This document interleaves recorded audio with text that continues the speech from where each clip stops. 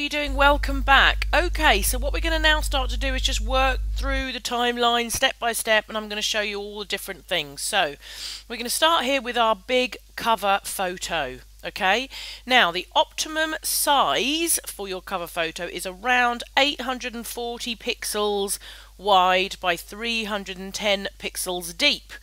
Okay, now if that's 850 pixels wide by 820 pixels deep by 320 pixels deep, or even 835 pixels wide by 305, do you know what I mean? It's around that. The optimum size really is 840 pixels across by 310 pixels deep. Okay, and then what you do very simply is you click on this little button here, and you can either choose from photos that you already have in your photo album, or you can simply upload a photo from your desktop if you've created a photo or done a design. And you can also reposition it. Okay, so you can kind of drag it around. I mean, this one is absolutely made totally for this size. But if you, let's say you chose a photo and you just wanted an element of that photo, then you could basically drag it and reposition it and then save changes. Okay, and that's really all you do. It's as simple as that to upload a photo. Yeah. You can edit your profile picture as well. Again, you can choose from the photos. You can actually take a photo of yourself. Again, you can upload a photo. You can edit your thumbnail, or you can remove it altogether. Okay, so these photos here are totally editable and changeable and all of that kind of stuff. And what's interesting about these headers, in fact, let's go and have a look at some other headers now and see what some other people have done with them. Because what I'd like to show you is, it's really how far can we push this header?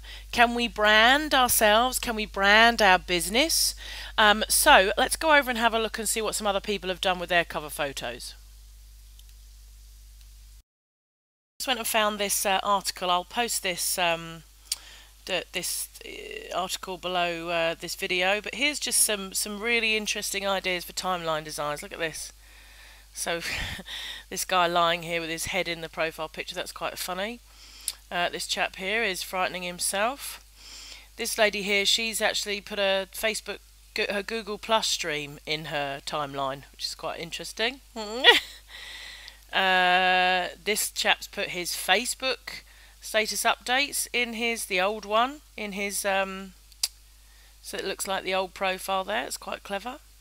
That one there's some pictures going across the screen. This one's a good one.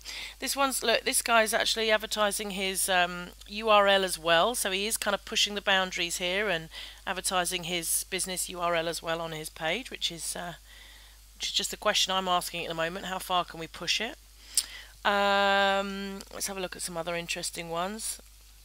That's quite a good one, isn't it? Look, with all of that going back in there, which is quite good. That's quite good. Very creative, aren't they, these guys? What else have we got here? There's some clever ones down here as well.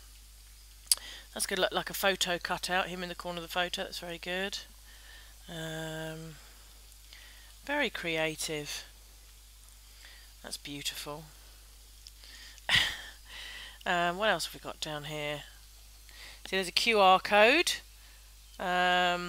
This chap, he's saying he's a designer as well.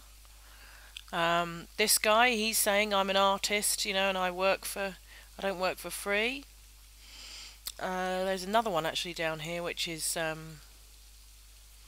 business type one. Here we go.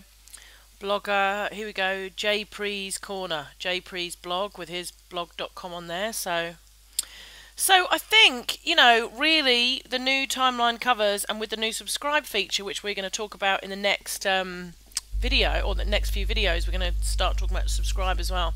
I think we can really now start to sort of push the boundaries with our timeline cover. Let's just have a look at Mari Smith's as well. This is Mari Smith's new book, The New Relationship Marketing. I recently interviewed her actually. I hope you've seen the interview. If not, it is on the site, so go and check that out. But she's used this whole space here to brand and talk about her book, which I think is quite good. So I think you can be very creative with your timeline cover, as creative as you'd like to be. I don't think you should be really overtly branding your business. I mean, I've got SNA TV here, the Social Networking Academy, and I'm going to obviously upload some other cover photos soon. I may talk about our new templates and all stuff like that.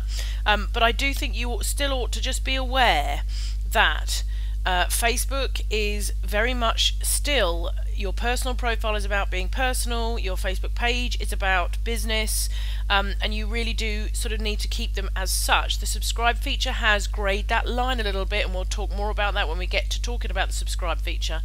But if, as a rule of thumb, you post more personal type stuff on your personal page, keep your Facebook page for really sort of business stuff, never ever overtly sell on your personal page, then I think, you know, you should be okay. If you stick to that as a general rule of thumb, then you should be okay. Alright, so what we're going to do now is we're going to go into this middle section. In the next video I'm going to take you through this middle section. We're going to run through all the different boxes and updating your info and all of that kind of stuff. So I'll see you on the next video.